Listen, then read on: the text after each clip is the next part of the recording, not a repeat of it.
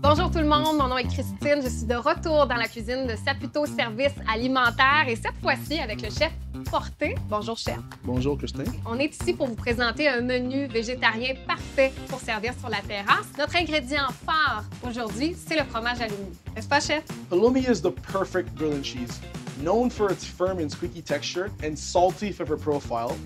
Let's get into it. La première suggestion du chef Forte, le burger végétarien. Et là, pour sauver du temps, vous utilisez les galettes de fromage de 50 grammes certifiées halal et prêtes pour le grill, une première sur le marché canadien. Pair it with a shallow bun, lettuce, tomato, pickles, onion, whatever sauce you'd like for our vegetarian friends. And you could top a regular burger with a halloumi patty for our flexitarian friends.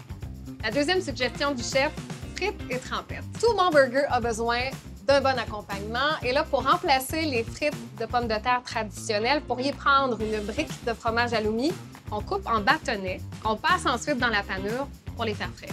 Serve halloumi fries with any sauce of your choice, or you can get super inventive and create a halloumi poutine. Plate your halloumi fries, layer some gravy, cheese curds, cremini mushrooms. You can even use halloumi fries as croutons for your salad. Flour them, fry them, season them, and you're good to go. Et notre troisième option, les brochettes de fromage Haloumi. Halloumi skewers are super easy, super simple. It's as easy as cube, skewer, grill, and serve.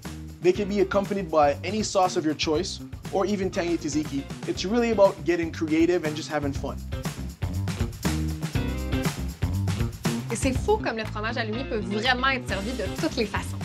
Yes, it can.